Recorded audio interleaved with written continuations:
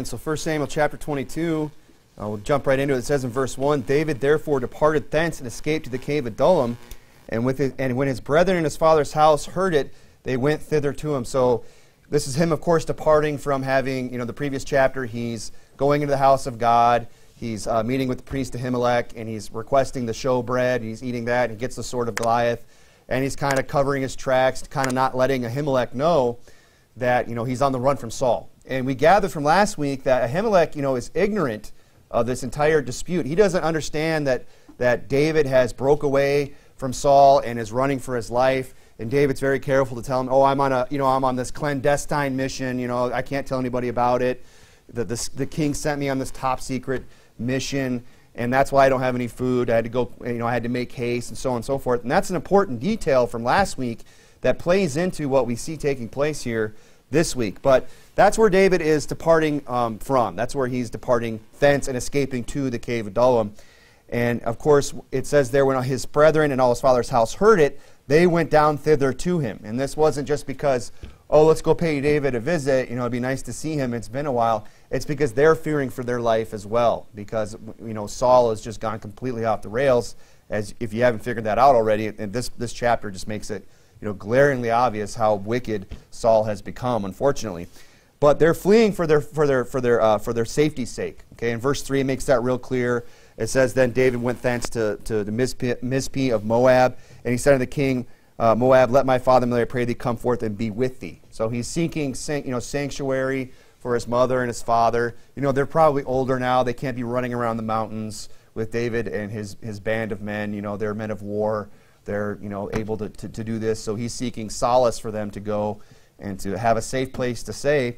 And, it's unfortunate that God's people are being driven out of their own land into a heathen land to the Moabites, which are, an enemy of Israel. But there they are, there's some politicking probably going on here. The king of Moab probably might know that David's going to be ruler one day. Hey, I'll scratch your back, you scratch mine, kind of thing. Don't want to get into all that. But look at verse 2 there. It says, and everyone that was in distress, and everyone that was in debt, and everyone that was discontented, gathered themselves unto him, and he became a captain over them, and there were with him about 400 men. So it's still not a very big group of people. Saul's got thousands of people in all likelihood.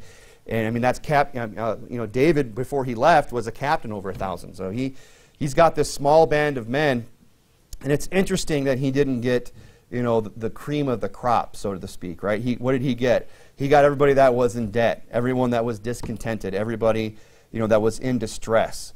So he's getting all the people that are dissatisfied with Saul's leadership. They're all coming to David. They're all fleeing to him. And what we can see from this is that, mankind, people, groups of people, we require leadership. We have to have people in positions to lead us, right? That's just the way we're built. That's, in so many different areas in our life. You think about in the home. The God has ordained that the husband is the head of the home, that he is to lead that home, that the wife is to be in submission to her husband and to follow his leading. Children are to follow their parents.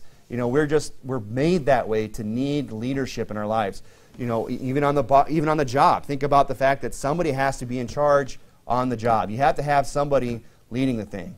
I don't know of a business, maybe it's out there, but I'm sure, I've never seen it. It probably doesn't function very well, where everybody shows up and the boss just says, okay, what do you guys want to do today? What should we do to make money? The people, the employees, they show up and say, tell us what to do. Show us where to go. What are we supposed to do today? Somebody's got to be in charge. It's the same way in the local church.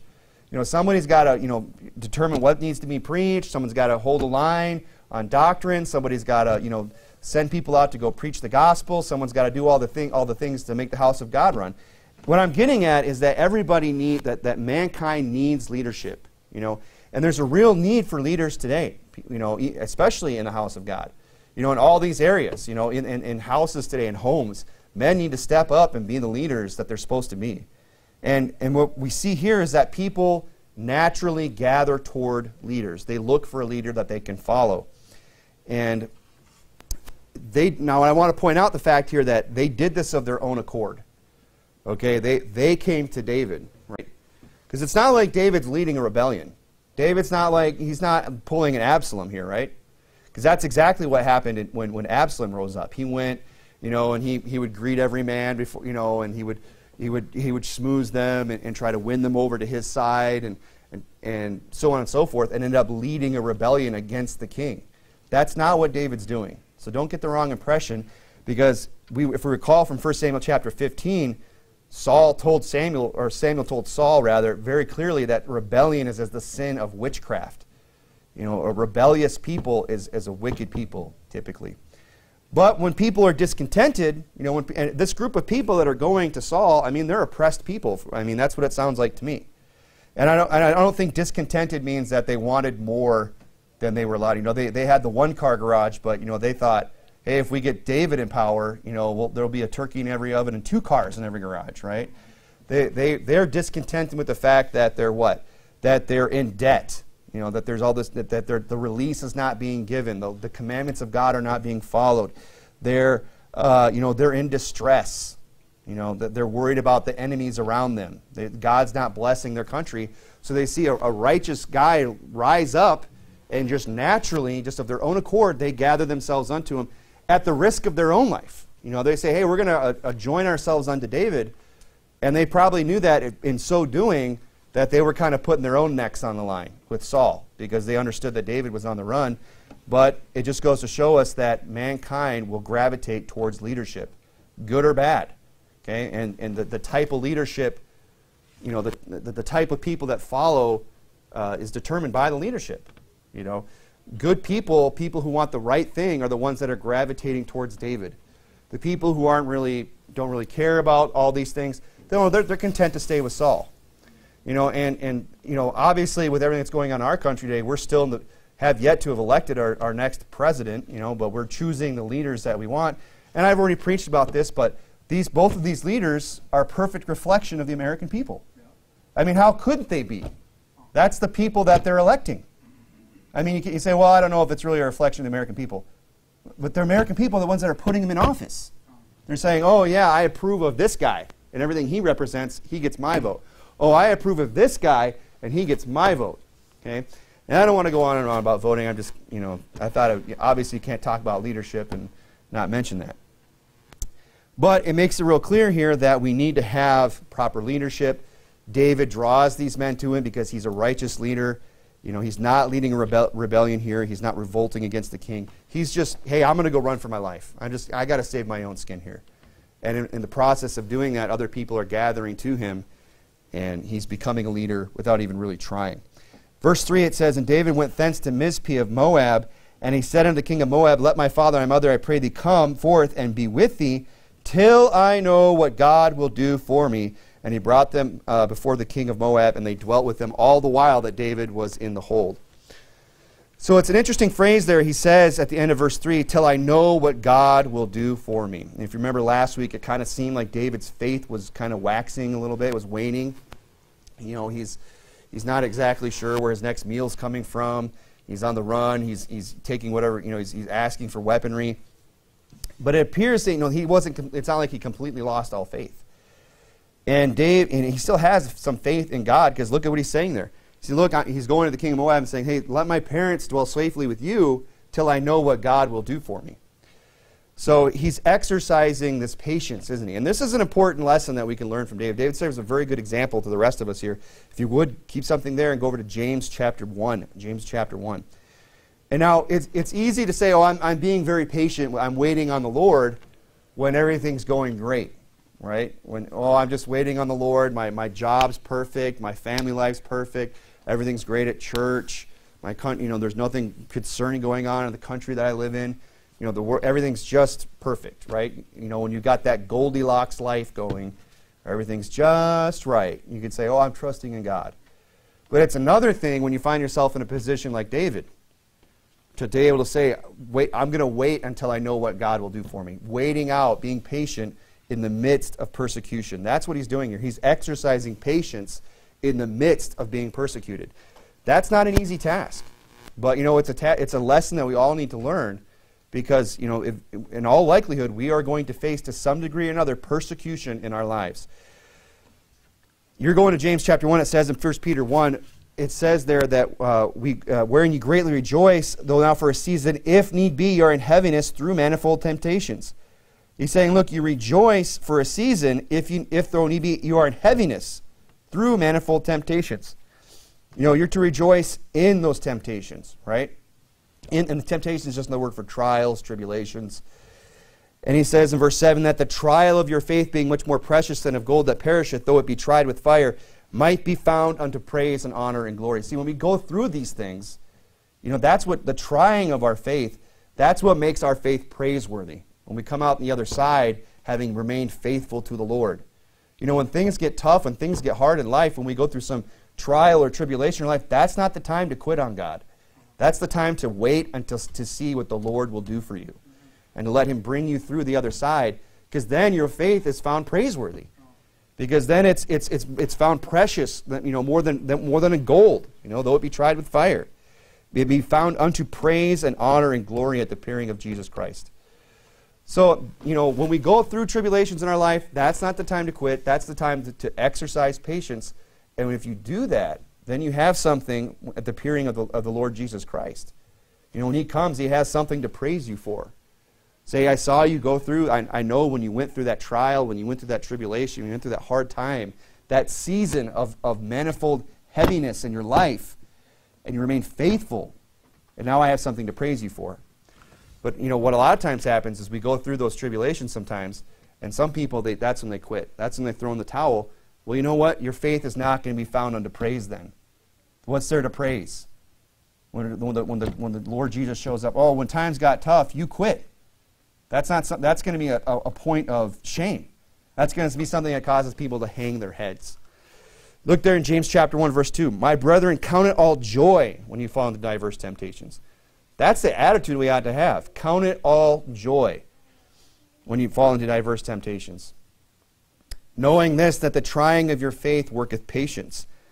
But let her patience have her perfect work, that you may be imperfect and entire, wanting nothing.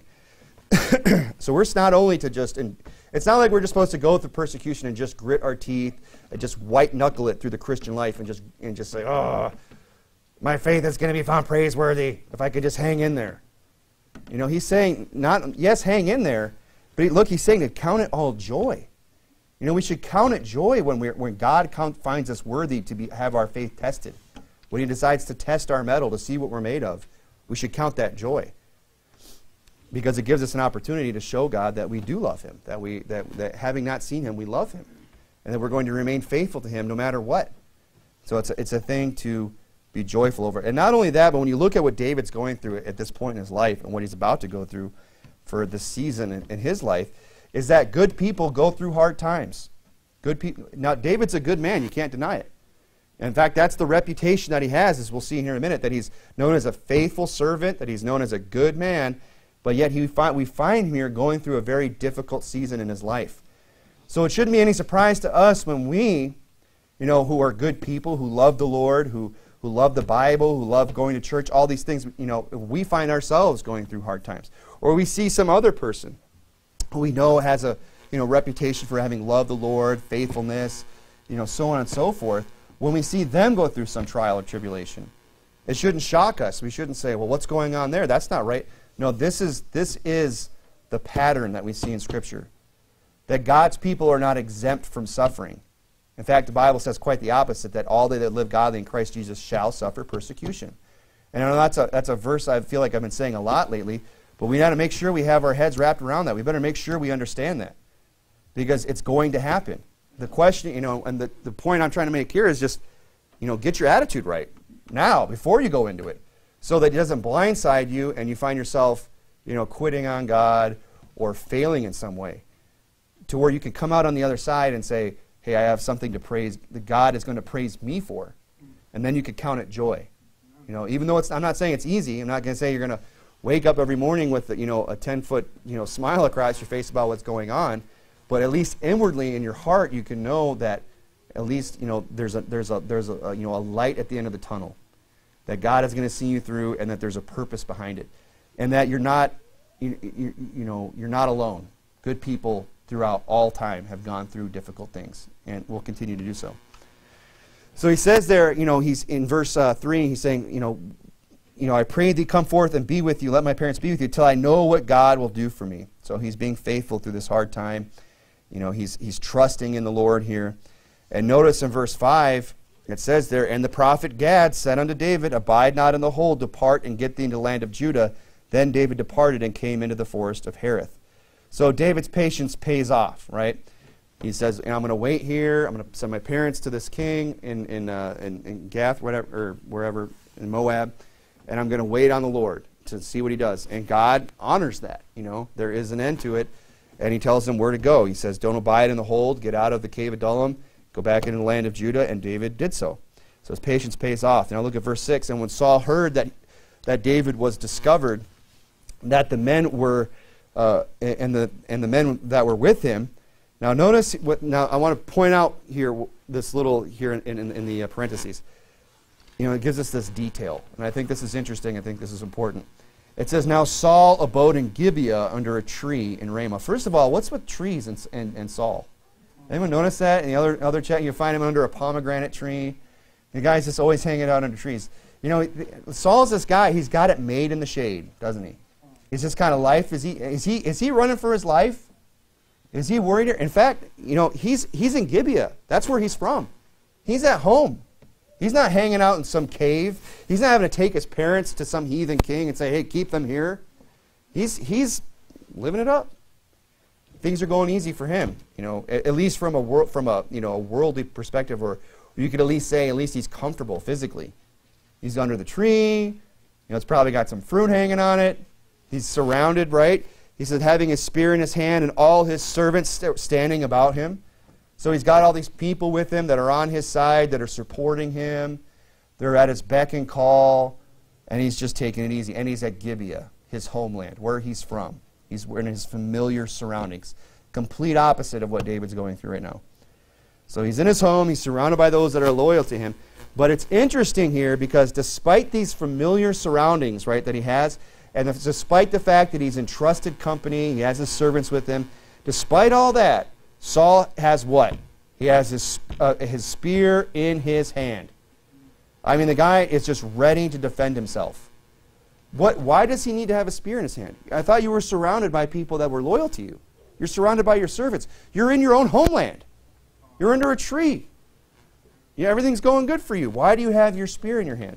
I talked about, this is something that keeps coming up with Saul, and I pointed that out a few chapters ago, how odd it would be for any one of us to just walk around with a deadly weapon in our hand. Obviously we do that. Some people do that to just exercise their rights. They want to take the AR-15 and go down to the rally or whatever. That's one thing, I get it, but it's another thing to just, sling a rifle over your shoulder and just go to the grocery store. Don't you think you'd get some looks? Right. Do you think some people would probably call the cops? There's a guy walking around, with a carbine or whatever. There's a guy walking around with just a gun in his hand. You would get stopped. Okay? Now, obviously, we know that you can carry here and you can have a gun on your hip and so on and so forth, and that's great. But, it would be odd if we just walked around, just, rifle in hand. Hey, how's it going? Just talking to people. Let's try it out soul winning sometime, right? Let's just show up the door with just the AR, just, holstered at a low ready. One in the chamber, finger off the trigger, slung up real nice. From a Baptist church, just want to ask you about they're probably at some point in the conversation go, what's up with the gun, man? And they might even assume some things about you. They might say, this guy's paranoid. This guy thinks that people are out to get him. He's got to be armed all the time. And look, just because you're paranoid, doesn't mean that they're not out to get you. No, I'm just kidding. But that's the point I'm making here with Saul, is that despite his familiar surroundings, despite being surrounded by his servants, he's got to have his spear in his hand, not near at hand. Not on his persons, not, at arm's length, in his hand. Because this is where he's at in his life. This is where the madness that he's been driven to where he's suspecting anybody and everybody. And we see what that results in here in a minute, right?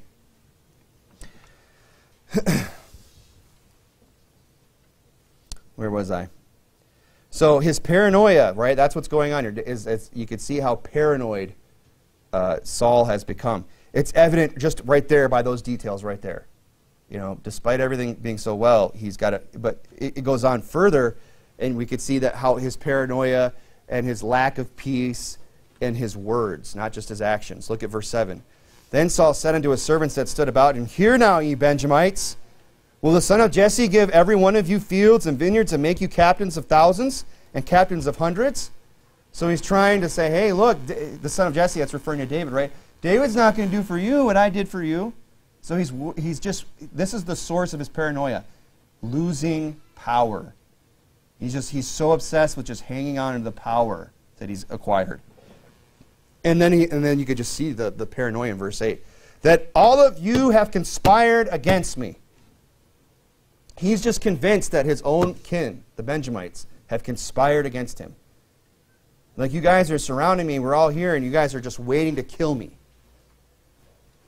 And there is none that showeth me that my son hath made the league with the son of Jesse. And there's none of you that is sorry for me. You know, the self-pity, the self, oh, feel sorry for me.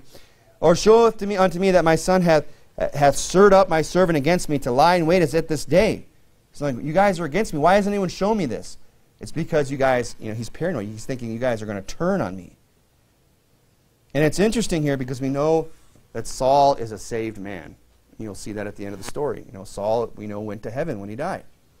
He's a saved man. He was anointed of the Lord. He was God's anointed. And yet here he is, just like David. David also God's anointed, God, saved. They're both saved people, but notice the difference between the two here. You got one that is just, even though he's in a cave somewhere, uncertain of where he's going to be, what's going to happen, on the run for his life, he's trusting in God. And God's honoring him. He's sending him the prophet. He's getting him the word. He's leading him. He's guiding him.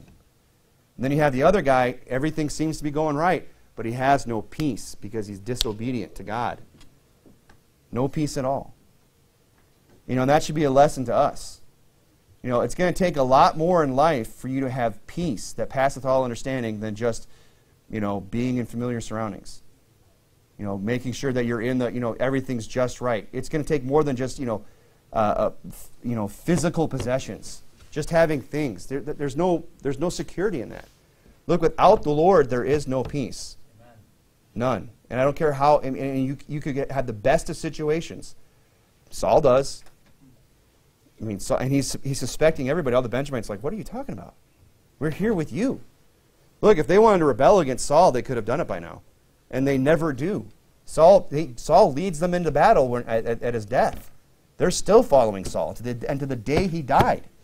These people are loyal to him, and yet he can't see it because he has no peace because he's not right with God. Look, if we want to have that peace, we have to be right with God. And he says here, in verse 9, right? So he asks this question, basically saying, how come no one's brought this to my attention? Are you guys all against me? Everyone's conspiring against me? I suspect all of you now because nobody's told me about my son. Nobody's bringing any of these things to my attention. You guys must be siding with David. That's what's going on here. He's thinking, because nobody's talked to me, no one's bringing David to me, they must be siding with him. Okay? But look at verse 9. Then answered Doeg the Edomite, which was set over the servants of Saul, and said, I saw the son of Jesse coming to Nob, to Ahimelech the son of Ahitub. You remember that from last week, right? When David went into the house of God to get the showbread and the sword, it says that Doeg the Edomite was there. That was that detail that I pointed out. And I didn't really go into it. I said, but that's going to come into play next week. This is that guy. Right? So he was the guy that was there. Now he's with Saul. And he said, hey, I saw him. When I was down at the priest's house. When I was at the temple. I was at God's house. When I was detained of the Lord. Remember that's what it said of him? Doeg was there having been detained of the Lord. It's in the previous chapter. And he's saying, look, I saw him when he was there. I saw the son of Jesse coming to Nob, to Ahimelech, the son of Ahitub, the priest, right? And he inquired for the Lord of him and gave him victuals. That's talking about, food. He gave him, food to eat. And gave him the sword of Goliath the Philistine. Then sent the king to call Ahimelech, the priest, the son of Ahitub, and all his father's house, and the priests that were in Nob, and they came all of them to the king. So what's going on here? So what you have going on here is Saul saying, you guys are all against me, no one's aiding me, no one cares about me, no one feels sorry for me, no one's helping me fight this battle against David. No one's telling me that my own son has made a league with them, right? He's upset. And then Doeg, the Edomite, he pipes up. And why? Because he sees an opportunity to gain favor with Saul. by saying, well, hey, I saw the son of Jesse just the other day. And he goes on and condemns the priests in the process. Look, David's already condemned. Notice who he's condemning. He's condemning the priest. He's saying, look, he said, I saw the son of Jesse coming down to Ahimelech the son of Ahitub, and he inquired of the Lord for him. And he gave him victuals and gave him the sword of Goliath the Philistine. He said, look, I saw him go down to Ahitub, and he was praying for him. He gave him food. He armed him and sent him on his merry way. You should probably do something about that. And why was he doing that? Because he cares so much about, routing evil people in Saul's kingdom, or bringing the truth. Like, no, because he's trying to gain advantage. And we'll see that here in a minute. But notice he's condemning the priest here. And we'll understand why in a minute. But notice how he goes about in condemning the priest, okay? He's mixing the truth with lies. Okay, look at verse 10 real carefully. It says, and he inquired of the Lord for him. He's saying, I saw him go down to Ahimelech the priest, and he, Ahimelech, inquired of the Lord for him. And he gave him victuals, and gave him the sword of Goliath the Philistine. Not all of that is true. He's mixing truth with lies. Did Ahimelech give him the sword of Goliath? Yes. Did he give him victuals? Yes. Did he inquire of the Lord for him? We don't see it in Scripture. In fact, we'll see here in a minute where Ahimelech says, I didn't. Look at verse 15. Did I then begin to inquire of God for him? Be it far from me. Ahimelech, when he shows up, he completely denies it. I didn't inquire of him. And we'll see, and he goes on and explains, why should I? I had no reason to inquire of him, for him. I thought everything was fine. So Doeg here, he's telling the truth. Yeah, he gave him victuals. He gave him a sword. But then he's also saying, and he inquired of the Lord.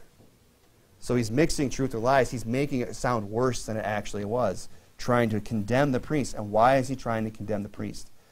Because he's seizing upon an opportunity to gain favor with Saul in hope of getting promotion, riches, whatever, a better position. Look at verse 12, and it says, and Saul said, hear now, thou son of Ahitub. So, of course, in verse 11, then the king sent to Ahimelech the priest, the son of Ahitub, and all his father's house, and the priests were up, and they came all of them to the king. So Saul hears this news, and he brings them to him, right? And he says in verse 12, hear now, thou son of Ahitub. And he answered, here I am, my lord. And Saul said unto him, why have you conspired against me? Now, isn't he kind of jumping to conclusions? This is where his head's at, and he's just suspecting everybody. And he's just taking Doeg the Edomite's word just like that, and just saying, oh, they're conspiring against me. Why have you conspired against me that thou and the son of Jesse, and that givest him bread and a sword, and hast inquired of God for him, that he should rise against me to lie in wait as it at this day? Now notice Ahimelech's defense here. He's like, whoa, I'm not conspiring against you. This is probably not what he was expecting. Maybe he's expecting, oh, he probably heard that David came to me on that secret mission he told me about, and I've kept things hush-hush, and I helped him out. He's probably going to say, hey, I appreciate what you did for David there. He gets there, and he's being accused right to his face about conspiring with the son of Jesse.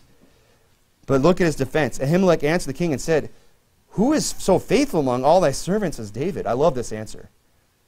Who is so faithful among thy servants as David, which is in the king's son-in-law, and goeth at thy bidding, and is honorable in all thine house? So Ahimelech, this is defense. He's appealing to the goodness of David. What he's saying is like, why would I have, what are you talking about? He's conspiring against you. He's the most faithful person you have in order. He's your son-in-law. He's honorable in thine house. He goeth at thy bidding. I didn't have any reason to suspect him of anything. We're not conspiring. He's denying these charges, right? He denies the accusation. He says in verse 15, did I then begin to inquire of God for him? Be it far from me. Let not thy king impute anything unto his servant, nor all to his house of my father. For thy servant knew nothing of all this, less or more. And that's the truth, isn't it? That is the truth. And Saul can't see it. He's so blind by his own fear and insecurities, and he's just not going to hear it. He's not convinced. And he says in verse 16, and the king said, thou shalt surely die, Ahimelech, thou and all thy father's house. He's not even, it's like there's no jury here. There's no court case. There's no day in court for him. He's condemned before he even gets there. This is where Saul's at.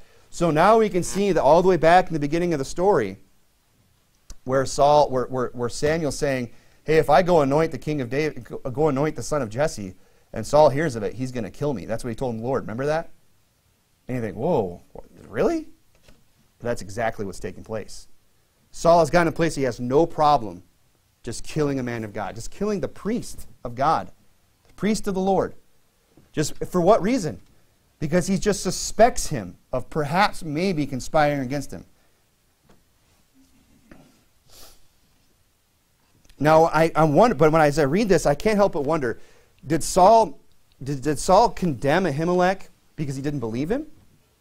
Did he hear him say out and say, hey, I didn't do this. I thought David was your man. I didn't inquire from him, be it far from me. Spare me. I do nothing of all this. Was it that Saul didn't believe him? Or was it Ahimelech's answer that, triggered him? I think it was Ahimelech's answer. I think he kind of already had his mind made up, but then he gets this answer for Ahimelech that just kind of puts Saul over the edge. I could be wrong. But here's the thing about that, his answer, look at his answer. Who is so faithful among all thy servants as David? It's like that song again. David has slain his 10,000s, and Saul his thousands. It's somebody coming to him again and just praising David right to his face. His sworn enemy, the one he's just out to get. And now here comes another person just lauding David right in front of them. Who is so faithful among all thy servants as David? Which is in thy king's son-in-law, and goeth at thy bidding, and is an honorable in all thy house. And I think what he's being reminded here by Ahimelech's answer, with Ahimelech not even trying, he's being reminded of the goodness of David.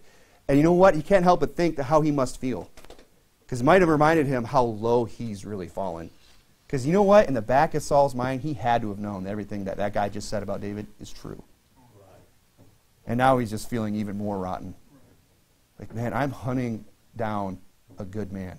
I'm hunting down, someone who's been faithful to me, somebody who's gone and done all my bidding, somebody who hasn't lifted up their sword against me, somebody who is, my own son-in-law. I'm hunting him down. And here's Ahimelech, in his own defense, unknowingly, just reminding Saul of how good David actually is. And that just goes to show us that, the truth offends people, all on its own. The truth. And go ahead and turn over to John chapter 3. This is just a principle that we should point out. That the truth offends people when it condemns them. Because that's what's going on here. Everything that Ahimelech just said about David is absolutely true. There's none so faithful among David. He did everything that was asked of him. He was very humble. He had no ill will towards Saul at all. And he was honorable in all of his house.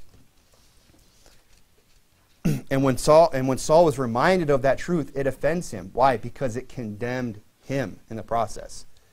So, see, Saul wouldn't have minded the truth about David so much if it wasn't that truth condemned him. Do you follow what I'm saying? If he would have said, oh yeah, that's true about David. That everything you said is true, and you know what? And if he hadn't been hunting him down and trying to kill him, it wouldn't have bothered him. But when he hears that answer, he hears the truth, he's convicted. He's condemned by it. And that's why he can't stand to hear the truth. And that's true today, is that people today, when they hear the truth, the people that are offended by the truth are typically the people that are condemned by the truth. And what we should learn from this is that, the truth doesn't need any help from us in order to be despised by the guilty. Look, we don't have to make the truth, sound any worse to guilty people than it already does. What I'm saying is this, is that if we just love the Lord and love God's word and live for Christ, we're not going to have to go out of our way to offend people. It's going to happen. All of it's just by its own accord. Because the truth offends people who are condemned by it. And people are going to see us, living a righteous life, living a godly life. They're going to hear the preaching of God's word. They're going to see us come to their door and tell them that they're a sinner and that they need to get a Savior. And they're going to be offended by that because it condemns them. And we didn't have to go there and be nasty or be mean or rub their face in it. All we're doing is just living the truth. Just preaching the truth, just putting it out there. We're just Ahimelech saying, isn't David faithful? Right. Isn't he the most honorable? Isn't the word of God good? Aren't the commandments of the Lord are pure? The commandments of the Lord are just. We just lift up God's word, we praise it, we preach it, and the world just hates it. Why? Because it condemns them. That's the only reason. The Bible says in John 15, Jesus said, if the world hate you, you know that it hated me before it hated you. If you were of the world would love its own, but because you're not of the world, but I have chosen you out of the world, therefore the world hateth you. He's saying, look, you didn't have to go out of your way to get the world to hate you. The world hates you because I've chosen you out of the world. Look at John chapter 3, verse 19. This is condemnation, that light is come into the world, and men love darkness rather than light, because their deeds were evil. Why do men love darkness rather than light? Because their deeds are evil. For everyone that doeth evil hateth the light, neither cometh to the light, lest his deeds be reproved. Guilty people don't like the light. They don't like the truth because it condemns them, and they're offended by it. 1 John, we read all that in John. And John, obviously, he wrote the Gospel of John. He also wrote 1st, 2nd, and 3rd John. And he has a really good handle on this concept. That, look, when you're chosen out of the world, that just by walking in the light, just by, being a follower of Christ, you're going to offend people. Just naturally. It's just the way things work, that people are going to get offended by that. He's the one that wrote 1 John chapter 3. I'll read to you. It says in verse 1, behold what manner of love the Father hath bestowed upon us, that we should be called the sons of God. That's a great verse. When we stop and we think about that, man, that's amazing. God loves us so much that we should be called his sons, that we should be joint heirs with Christ. That's amazing, but that's not the end of that sentence.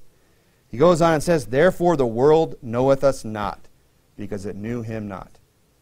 Look, when you got saved, when you start living for Christ, without you even trying, you've ostracized yourself from the world. And the world's not just going to say, oh, that's okay, you go ahead and do that. That's fine, you go ahead and live that godly life. I'm glad for you. They're going to see that, and it's going to shine the light on them. They're going to examine their own life and they're going to hate you for it. Why? Because you're mean, because you're nasty, because you're, judging them? No, because you're just walking in the light. And they don't want to go over there. They don't want to stand where you're standing, because if they stood over there, they'd have to admit, they'd have to have their deeds reproved. And I think that's what we can see here with the story when Ahimelech comes and just pleads his case, makes his defense. An innocent man who just says, look, I thought David was your best man. I thought he was your right-hand guy. Who's so faithful as David? Oh, I can't stand to hear that. I'm going to kill you now. Because it reminds me, Saul, right? It reminds Saul of just how wicked he really was. Look, the truth doesn't need any help from us. It will just automatically offend people when it condemns them. Let's go on here in a story. Look at verse 17. And the king said unto the footmen that stood about him, turn and slay the priests of the Lord, because their hand also is with David. So his defense made no difference. I mean, he was condemned before he even got there. And because they knew when he fled and did not show it unto me. And Ahimelech said, I didn't know he was fleeing from you. I thought he was just going on a mission that you didn't want anybody else to know about. But the servants of the king would not put forth their hand to fall upon the priests of the Lord. Go over to Romans chapter 13. Now, what you see here is that, these people, are the people that are following Saul, are they following a good leader? They're following a bad leader. He is a poor leader. I mean, he's telling them to go kill the priests of the Lord for having done nothing wrong. And they're standing around, they're probably hearing Ahimelech and going, well, I believe him. And we all know what Doeg's about. We know Doeg and what that Edomite, what he's all about. That proselyte, that outsider that just came in here and got this position. And they're probably thinking, well, we believe him. But they won't say that. And what we see here is that people who are following bad leadership can still have a sense of right and wrong. They can still have a line that they draw in the sand and say, well, I'm not going to go that far. And what I want us to learn from this is that, we should obey authority so long as that authority is an obedience to the Lord. People often ask, at what point do you stop obeying certain authorities? Well, you stop obeying them when they ask you to do something that's sinful. Whatever authority that is, on every level. You're in Romans 13, but Ephesians 6, the Bible says, children, obey your parents in the Lord, for this is right. He didn't just, elsewhere he says, children, obey your parents, for this is well-pleasing unto the Lord. But here he clarifies it. He says, in the Lord. Meaning that even if your own parent came to you and said, go do something wicked, go do something sinful, the right response would be say no. When do you disobey? When is it no longer sinful to, revolt against that authority? When that authority is trying to usurp the authority of God. That's what you see in Romans chapter 13. Look at verse 1. Let every soul be subject unto the higher powers. Notice powers is plural there. Meaning there's levels to power, right? We all have a head over us. And the ultimate head that is over everybody is Christ. God is the supreme ruler. So no matter whatever power beneath God that we might be under, if that power beneath God tells us to do something against the supreme power, that's when we revolt. That's when we say no. He goes on and says, for there is no power but of God, and the powers that be are ordained of God. Look at verse 3. For rulers are not a terror to good works, but to the evil. How I wish that was true today. They're a terror to good works, but to evil. Today it's completely backwards. Right. Wilt thou not be afraid of the power? Do that which is good, and thou shalt have praise of the same. For he is the minister of God to thee for good. And he ends there again saying, for he is the minister of God. Look, the powers that be, if they're right, the ones that we should obey are the ones that are actually carrying out God's will. Okay? And so that's what we see going on here with these other Benjamites that are here with Saul, these servants of Saul. When they're asked to do something wicked, they say, we're not doing that. Look, we're following bad leadership, but even people who are following bad leadership, they still have some semblance of a conscience left to say, we're not crossing that line. We fear God more than man. We ought to obey God rather than men. But, what we learn from this story is that, if you want to go back there, is that wicked people can be relied upon to do things others wouldn't. You can find wicked people to do things that other people won't. I mean, basically, Saul's hiring a hitman here. Now, if I were to go to any one of you and ask you to knock off somebody for me for a couple cool grand, you'd probably turn me in. You'd probably set up a sting with some cop somewhere and get me arrested. And rightly so. But I guarantee you what, there's probably people out there that you could approach that would go right along with that. Oh, you want someone dead? Or whatever. They would go right along with whatever. Look, you can find wicked people who are willing to do whatever. And and though the scripture doesn't explicitly lay it out here, I believe that Doeg, the Edomite, is a reprobate. Because, look at what he's capable. Because the Bible says they're implacable. They're without mercy. Look at how far he goes. Saul's order was, turn and slay the priests of the Lord. And then his servants say, no way. And the king said unto Doeg, turn thou and fall upon the priests. Period. Now, did he say kill everybody and everything? He said kill the priests. But Doeg, I believe, is a reprobate, an implacable, unmerciful reprobate. And that's why you see him go to this extreme. Because he's just got bloodlust. And Doeg the Edomite turned and fell upon the priests, and slew on that day 75 persons that did wear a linen ephod. Now, of course, he was the one that wielded the sword, right? But who really killed the priest that day? Saul did. That's an amazing thing. And people, not in a good way, but it's amazing that somebody could do something so wicked and still go to heaven. And that just goes to show you the grace of God. And that's a great example sometimes that if people are familiar with the Bible and are struggling with this idea that salvation is by grace through faith, they say, well, where did Saul go? Yeah, well, what did Saul do? He scored, 85 persons, men of God, priests that were wearing a linen ephod. It's obvious what they were. And then he commits suicide, right? But look at what Doeg does. He kills these guys, and he goes, and Nob, the city of the priests, smote he with the edge of the sword. Both men and women and children and sucklings. Babies. And oxen. And he's like, that's not enough.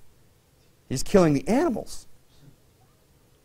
After you're killing women and children, you've hit the bottom of the barrel. But he's like, while he's at it, hey, I'm going to take out the oxen and the asses and the sheep with the edge of the sword. He just goes way beyond what, and you have to wonder, Saul is probably going, whoa, what have I done?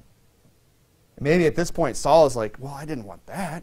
I mean, the women, the children, you're out of your, you went too far, but it's too late. And look, that's the problem with wicked people. You know, you give them a foot, they'll take a mile because they're implacable. And when you turn them loose, you give them this kind of power, there's no telling what they're willing to do, to what end they'll take that power you give them. You got to be real careful who you give that kind of power to. And it says in verse 20, and one of the sons of Ahimelech, the son of Ahitub, Abiathar, escaped and fled after David. And Abiathar showed David and Saul that Saul had slain the Lord's priest. So what is the narrator of the Bible? Who does the narrator of the Scripture lay the blame of the deaths of who gets blamed for it? The deaths of the priests, Saul. That's the narrator speaking. And he said that Saul had slain the priests. Now, what's interesting, he keeps on there. Go to Psalm 52, because David actually wrote a psalm about this. And you say, what could possess a guy like Doeg to do this? I mean, besides the fact that he was a reprobate, that he was just willing to do this, what is somebody's motive? I mean, you have to at least have a reason to want to do this kind of horrific, just slaughter of men, women, children, babies. Well, David gives us some insight, because he wrote a psalm about this. If you're there in Psalm 52, does it have the heading over the psalm there? Right. Where it says, to the chief musician Maskil, a psalm of David, when Doeg the Edomite came and told Saul and said to him, David has come into the house of Ahimelech. So he's going to write a song about this. And he says in verse 1, why boastest thyself in mischief, O mighty man? Why boastest thyself in mischief? And that's what wicked people are like today. And boy, we see a lot of that today. People who are just, mighty to drink wine. And people who are just boasting themselves in mischief. They're just bragging about their sin, bragging about their wickedness, just putting it out there, boasting themselves in mischief. Oh, mighty man. I don't think he really thinks he's that mighty. He's kind of mocking him. The goodness of God endureth continually. Thy tongue deviseth mischiefs, like a sharp razor working deceitfully. Thou lovest evil more than good, and lying rather than to speak righteousness. We can't wrap our minds around this sometimes because we're good people, but you have to understand that there's people out there, they love lies. They hate the truth. They love evil more than good. They are despisers of those that are good. It's not just that they're bad. They hate good people. They love lying rather than speaking righteousness. You can say, why would anybody ever be like that? I don't know, but they're there. The important thing is to understand not why they're there, but just that they're there. That these people exist. Right. That they're real. That hate good people, that love evil, that hate righteousness, that love lying. Thou lovest all devouring words, verse 4, O thou deceitful tongue. God shall likewise destroy thee forever. He shall take thee away and pluck thee out of thy dwelling place and root thee out of the land of the living, Selah. The righteous also shall see and fear and shall laugh at him. That's a great verse. And it should remind us that the Bible says that vengeance is mine, saith the Lord, I will repay. And we see wicked things like this happen. And by the way, we see things like this happen even today. People are just being slaughtered wholesale in this country. It's been going on, in this world rather, throughout all mankind. From the very beginning, when Cain slew Abel, and wherefore slew he him?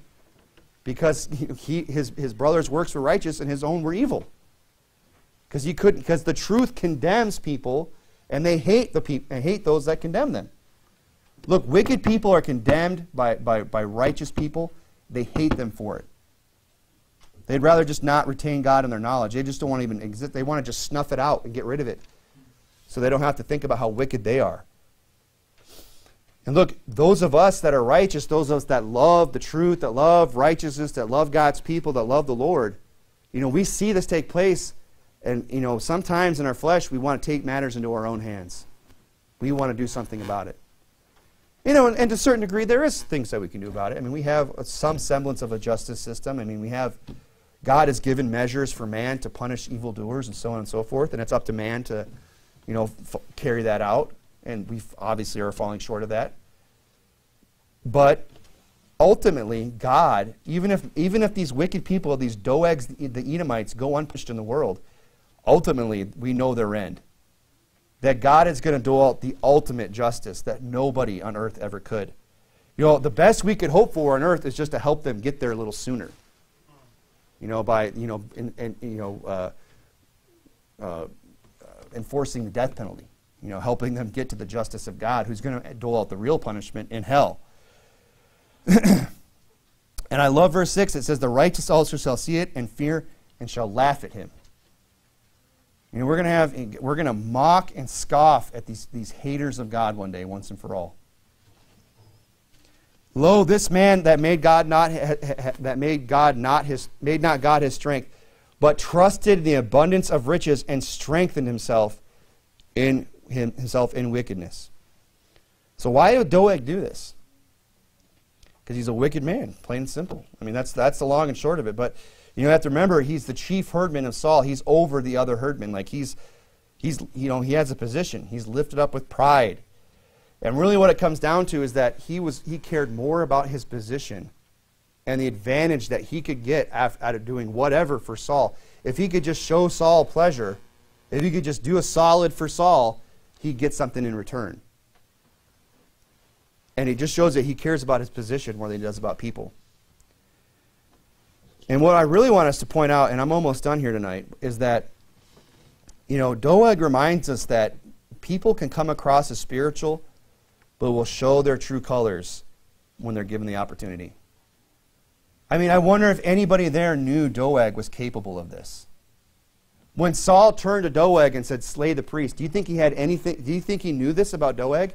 That Doeg was just going to go kill the priest and then just kill everybody in Nob, kill all the men, kill all the women, kill all the sucklings, just kill everybody? Do you think he knew that? I don't think he did. And I wonder if he did know that, would he have still, sick Doeg on him? He probably wouldn't have. He probably thought that Doeg, might not have been the best guy that was willing to do something like this. But remember when we first met Doeg, where did we see him? In the house of God. And what was he? Detained of the Lord. So he's this proselyte, Jew. Wasn't considered Jew then at that point in their history, but, he was of the children of Israel to some degree. And we find him in the house of God with the priest, detained of the Lord. Now, it doesn't really say why he was detained. Maybe he had some uncleanness. Maybe it was something to do with the Sabbath. There's all these different reasons. I'm not really going to go into it. But the point being this is that he's observing in some way a religious ceremony. That Doeg is coming across as a religious guy, right? And he's in the house of God. He's serving the king of Israel. He's a spiritual guy. He's a religious person. He's detained on them. But you know what? When you gave him a chance to show his true colors, he did. Right. He showed himself to be the reprobate, false prophet that he was. The hater of God that he really was. And the Bible, and this is what we have to understand tonight, is that these people are real. They exist. And I remember hearing this preached over and over again and saying, yeah, I'm sure, but never here. That'll never happen to me. I'll never see anything that personally in my own life. And then you do. And then you see it once and you think, well, it's a fluke. That'll never happen again. And then it happens again. These people show themselves to be what they are, these wolves in sheep clothing that are snuck in privily to just cause harm and hurt, that are unmerciful. And then you see it another time, you're kind of like, okay, maybe the Bible's true. Maybe the preacher's just not full of hot air. Maybe he's not just being overly dramatic up there. And I'm here to tell you tonight, I'm not. This is reality. Right. There are Doegs out there even to this day. Go to 2 Peter chapter 2. I'm almost done. I know I keep saying that.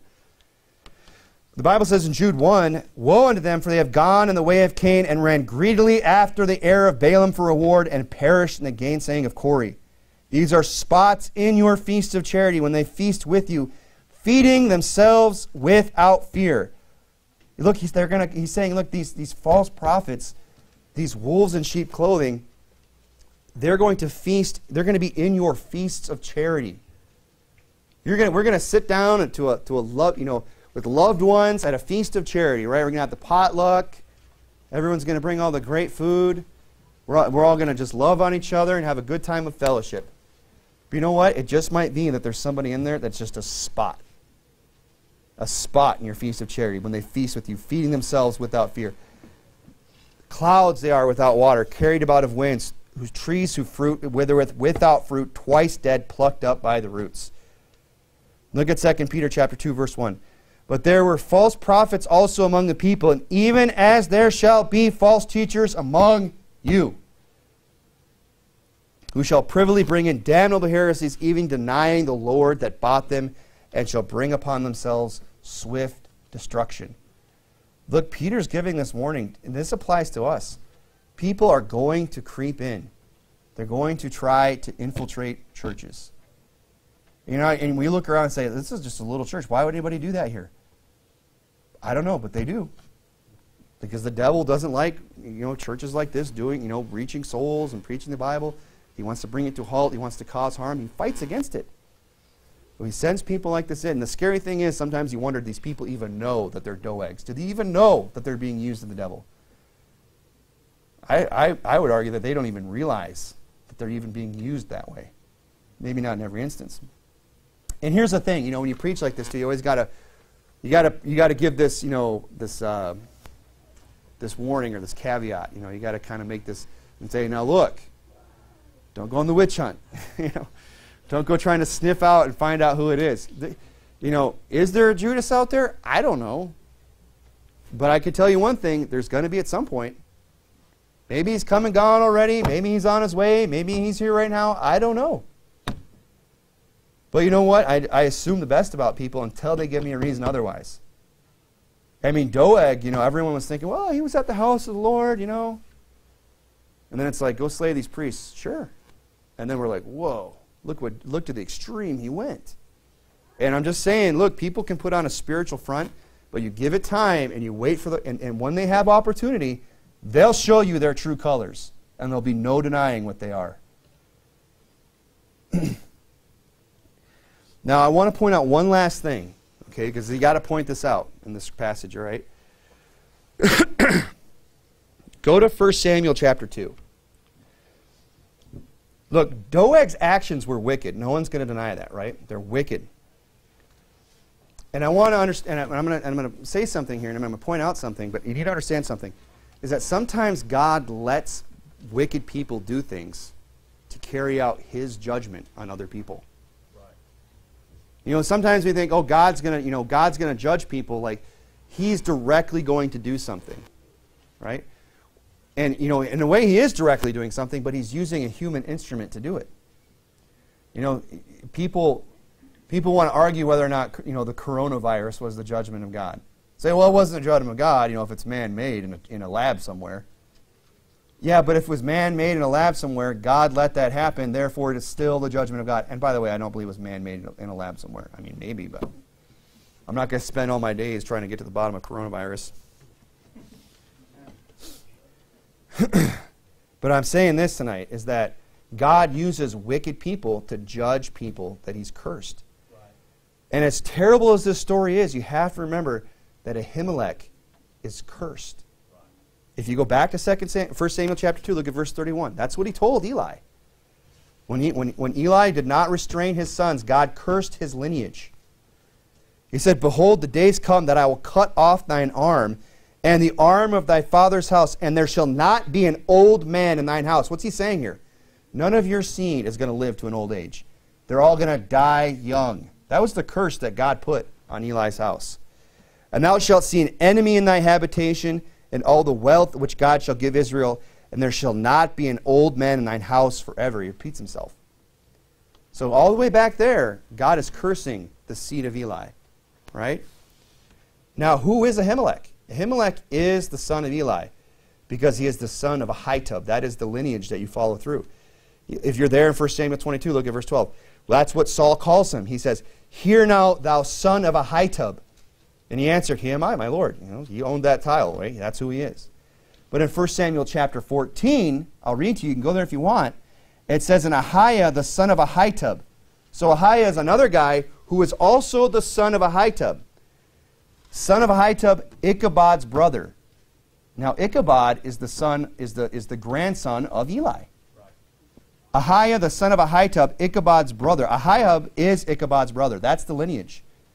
The son of Phinehas, who was the son of Eli, the Lord's priest in Shiloh, wearing an ephod. So that's the lineage there. Ahimelech, unfortunately for him, is born, what's the saying? Born under a bad, I guess that doesn't apply, born under a bad sign. That's probably like some zodiac thing. But he's cursed from his birth. I mean, he's living in a cursed lineage. And you say, well, that doesn't sound very fair of God. Well, that should just be a warning to the rest of us, particularly us fathers, that you can curse your children, that your actions have consequences for generations to come. And you know what? And what it shows us, more importantly, is that God will allow wicked people like Doeg to do what they're going to do, and unfortunately, a lot of other people got hurt in the process. The priest got taken out. Now, did God determine that Doeg was going to do all those other things? Probably not. But he let Doeg go ahead and kill all those priests, and while he was at it, Doeg went and did everything else he did. And it says there, we'll just wrap it up in verse 22, and David said to Abiathar, I knew it that day, when Doeg the Edomite was there, that he would surely tell Saul, I have occasioned the death of all the persons of thy father's house. David's owning the blame here. Now, is David wrong to say that? There's a grain of truth to that. Whether he meant to or not, David is saying, look, I'm owning this because I'm the one that put your father in that position. Now, David should take it easy on himself, given the fact that Ahimelech is cursed. Ahimelech, if they had any sense, after they'd seen this happen over and over again, you would think after Eli, after what happened with Eli's sons, when they get killed in one day, and Ichabod and the whole thing, and all that, they would have said, maybe the priesthood's not for us anymore. Maybe we should just listen to what God said, because remember when that happened, there was another priest called Samuel. And he went around doing the priestly duties and stuff like that. But they wanted to hang on to that position. God's like, well, if you want to stay there, I'll just keep right on cursing you all along the way. So though there is a grain of truth to what David is saying, that he kind of occasioned the death of these people, he should take it easy on himself because they were going to get it one way or another. Because unfortunately they're living in a cursed seed. Now, was Ahimelech a bad guy? We don't see anything that shows that he's a particularly bad person. But you know what? God's no respecter of persons. And when God's determined to judge people, the best you can hope for is just mercy. So he says to him, abide thou with me, fear not, he that seeketh my life seeketh thy life, but with me thou shalt be in safeguard. So he offers him, the opportunity to come and at least, not die at the hands of Doeg. So, that's the sermon tonight. There's a lot of lessons that we can learn from that chapter, and one of the things we should definitely just take note of is the fact that you're going to go through persecutions in this life. You need to be faithful like David. And if you're faithful like David, that's kind of going to ensure that you are persecuted, because if you're faithful like David, you're going to offend people just by living a righteous life. But that's no reason for us to not do that. We should be willing to take the bad with the good. We should receive good of the Lord as well as evil.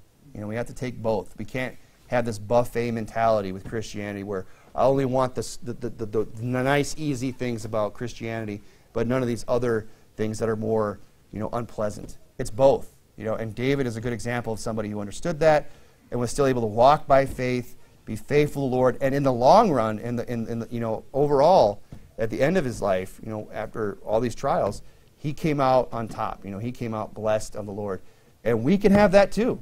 But, we have to be faithful in all our tribulations. We have to be faithful when we go through those things. That's when it really counts. Let's go ahead and pray.